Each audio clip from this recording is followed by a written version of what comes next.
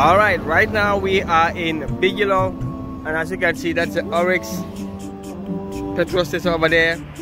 That's Kasuma Johnson right there. Okay, and a little bit ahead you will get to Gambia. Going this other way, it will take you to the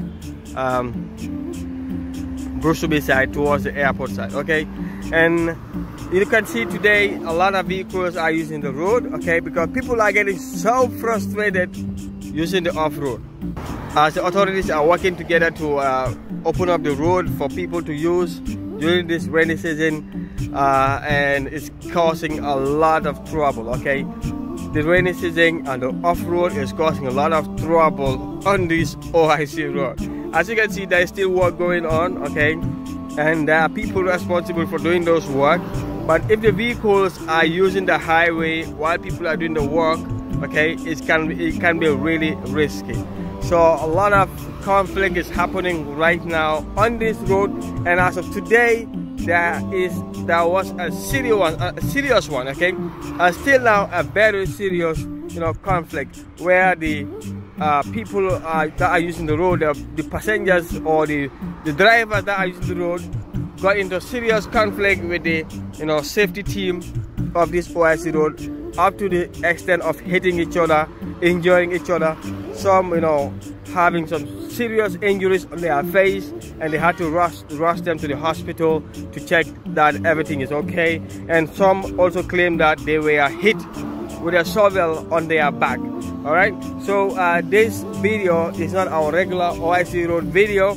We're gonna continue bringing you that, but this one is not the regular one. But in this video, we invite Mr. Nying, okay, Mr. Nying, the one responsible for the safety of the road workers, the passengers, and everything about the road, okay, the safety, everything of the road.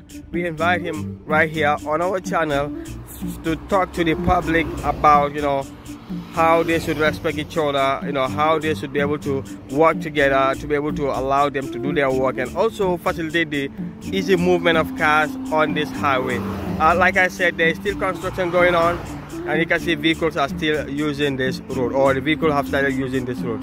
So there has to be that coordination between the drivers, the workers, the police, and everybody around this road to make sure that the safety is put first. My name is Ndene Nying. I'm the Health, Safety, Environment and Social Safeguard System Manager for OIC on the construction of the battle-hardened highway.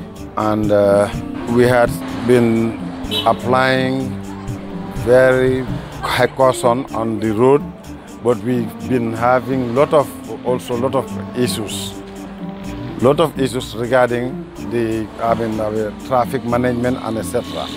We have a traffic management plan which we have already shared with the police, and the road is, as you can see, from Airport Johnson to Senegambia is still under construction.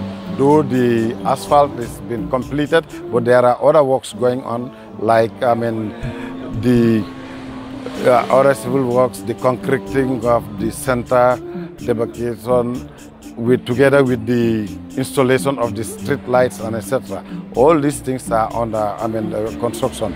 With other culverts also are still under construction. But we have a very big constraints and I can say challenges, a big challenge.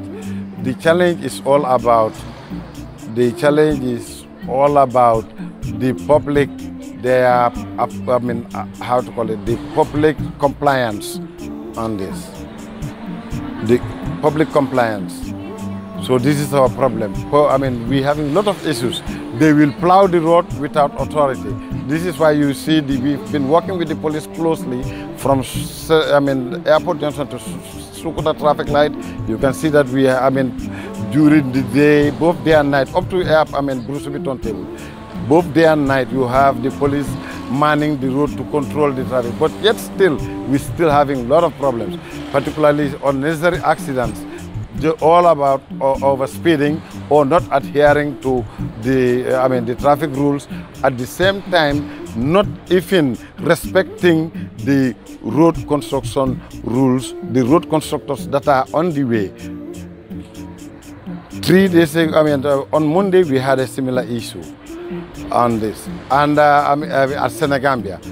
You can see that 2 days ago, you go to Sukuta traffic light, 2 vehicles has hit the roundabout, completely destroying everything. It cost us about $24 per meter, multiplied by 30 meters. It's still something, and the damage that has already been done, the time to reconstruct that, all of these things. You can see today what happens also. A team of young girls just forcefully drove into the active work area. They had issues with the team doing the construction, getting to the level of injuring each other. One of our team members was injured, and also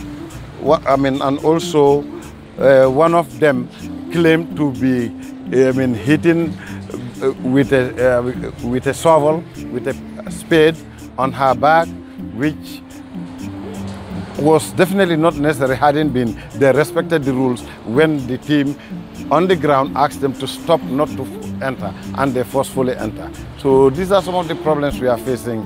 We really need full compliance of the public. We appeal to the general public to go by the to comply and understand us that whenever we are operating, active work areas are not allowed to enter. Maybe if we have any chance of letting them in, we will let them in on the road. We are even planning to open the whole road from Airport Johnson down to Senegambia. But how can we do that when we are still facing such problems? So this is the issue. We really appeal to the general public to comply with us and help us sort this. Join us, support us to finish this road on time. Thank you very much.